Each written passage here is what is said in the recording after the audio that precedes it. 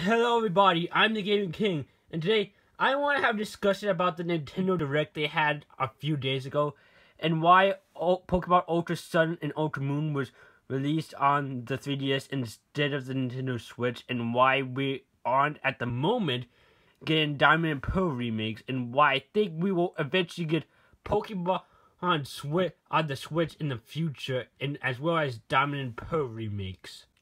Now, the Nintendo Direct basically left a lot of people angry because we aren't really getting anything new this year. We're getting the Pokken Tournament port to the Nintendo Switch, Gold and Silver to the 3DS, and Pokemon Ultra Sun and Ultra Moon to the 3DS. And it basically left a lot of people mad because we weren't getting Pokemon on the Switch or Diamond and Pearl remake. But if you look at Game Freak's track record with Pokemon and remakes and basically the systems, it actually makes sense that they would basically do something like this. So the big question here is, why aren't we getting a Pokemon video game on the Switch? Why are we getting Ultra Sun, Ultra Moon on the 3DS?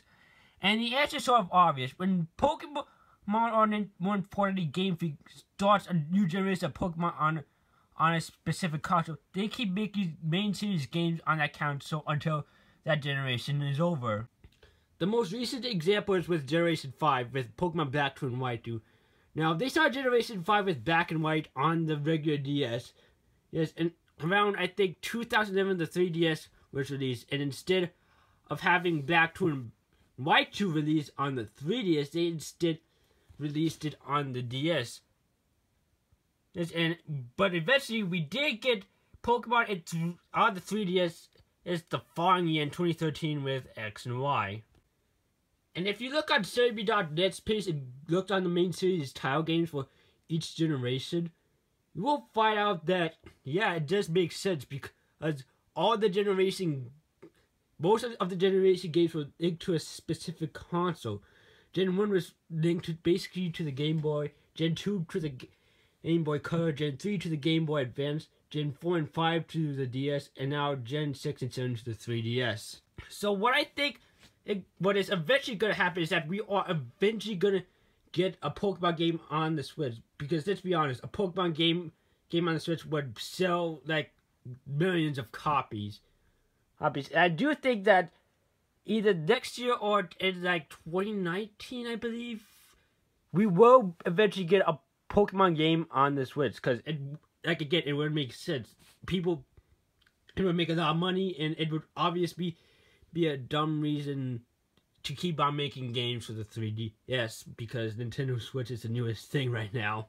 So, okay, that does make sense for there not to be a Pokemon game on the Nintendo Switch, but that still doesn't excuse the fact for Diamond and Pearl remakes, but it actually also does, because if you look back at Nintendo's track record with the remakes for Pokemon Red, Blue, Gold, Silver, Ruby, and Sapphire, it does make sense that they would wait for the remakes on the Switch.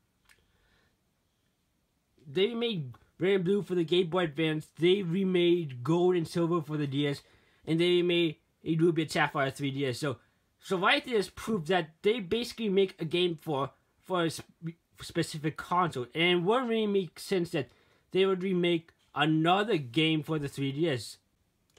So if Game Freak kept up this tradition of making a remake per console, it wouldn't make sense that they would wait until Generation 8 is over, where we would get Diamond and Pearl remakes on the Switch.